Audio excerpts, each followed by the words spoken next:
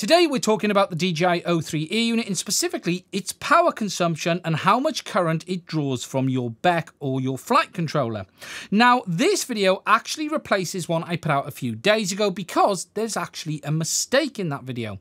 Whilst the power draw I showed you at 12 watts was correct, it turns out that my Air unit wasn't actually in its maximum RF power output mode.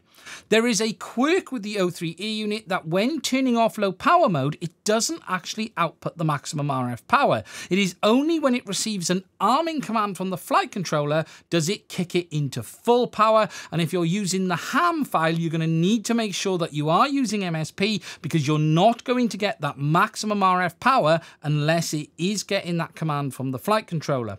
The testing I did was on the bench and I was using the RF low power mode to turn it on and off via the goggles, and as a result of that it meant I hadn't actually got it configured to draw the maximum current.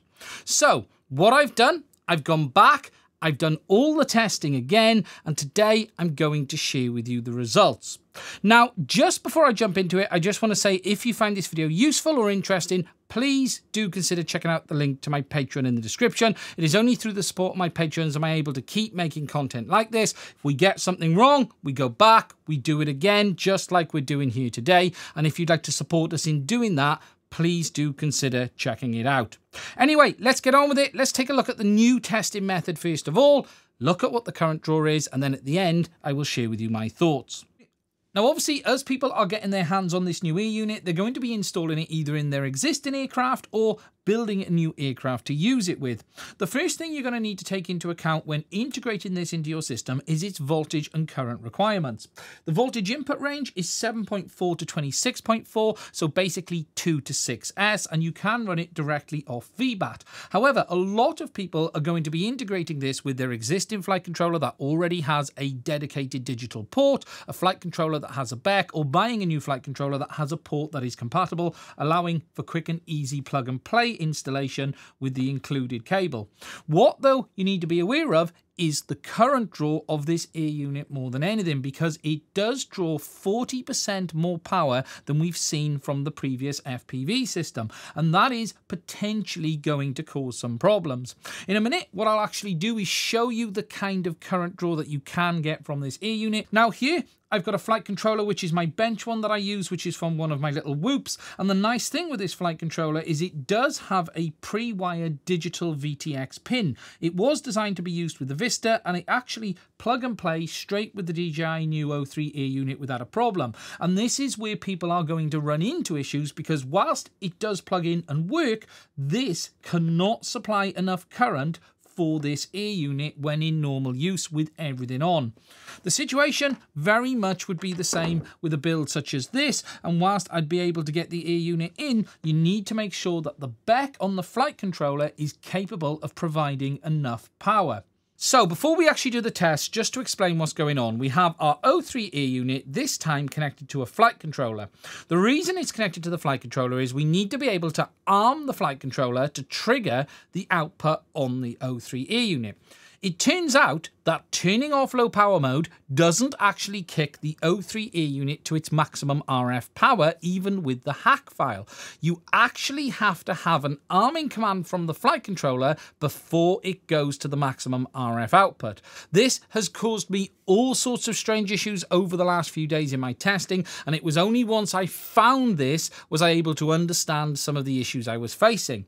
As a result of that though, those original power tests I did weren't 100% correct because the Air unit wasn't on its maximum output, and that's why I'm going to do it again today. Now the setup is the power supply is going to be set to 8 volts. The Air unit does accept down to 7.4, but I'm going to use 8 volts because that's probably about the lowest most people will go to, but we might do a quick run on 7.4 volts before the video ends as well. It is then wired through the multimeter, which will give us a display reading over here. This is only measuring the Air unit. The fan and nothing else is going through this. So the current draw we see on the meter is the current draw of the air unit itself. As for the configuration on the air unit, we have the system set to 4K 100 frames a second, set to record to the SD card slot, which draws a little bit more power, and we've got rock steady turned on as well. So what will happen is the second we arm the air unit, it is going to be drawing the most current it basically can. So we'll kick in the power supply. First of all, we've kicked it into 8 volts. We'll wait for the air unit to boot up. What we should see is some current draw appear on the multimeter over here. Probably get to 500-600 milliamps once it settles in my tests. That's really the standby current that the air unit tends to draw. I've currently obviously got this fan here blowing air over it because this thing does get very, very hot, and we're going to need that so when we kick it into the maximum output, we're then able to keep it cool and be able to take a good measurement. So what I'm going to do is just check my goggles to make sure everything's kicked in correctly and wait for it to actually connect. There we go. It has, so I can see it on the display. And what we're going to do now is actually kick it into the arming position, and that will kick it into the maximum RF output. So I've just kicked the switch into the arming mode, and there you can see that it has jumped up substantially. We're up to 1.68 amps, 1.67, 1.68. I've done these tests several times on the bench. If I just move the camera a little bit, I have seen it as much as 1.71 amps of current draw at 8 volt, which is approximately 14 watts of output when the system is set to 8 volts.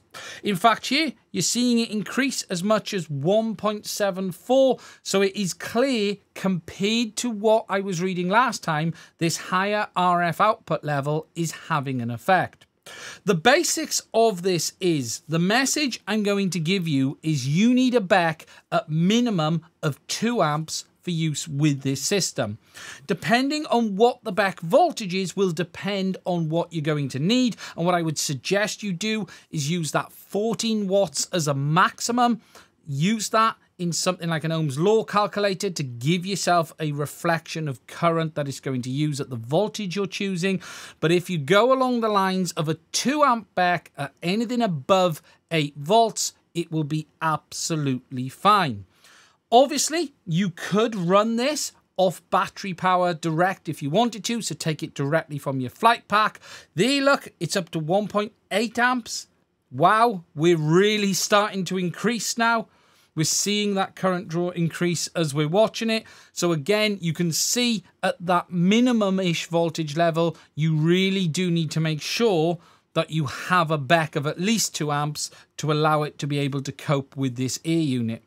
Okay, now just to quickly demonstrate this on the minimum input voltage at 7.4, this is about as low as you're going to get. If I now flick it into the arming mode, and we should start to see the current draw increase. Again, we can see now about 1.8 amp, roughly 14 watts. We're seeing 14, 15 watts at that 8 volt territory.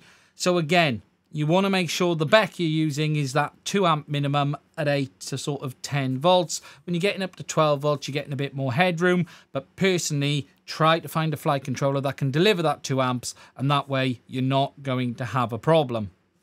Now, obviously, with the O3E unit, there are a few options with regards to power. It does support up to 6S input, which means you can power it directly from VBAT. Personally, though, I don't like powering expensive digital air units from VBAT simply because of the risk of transients, spikes, and other issues that could cause it to burn out in a crash.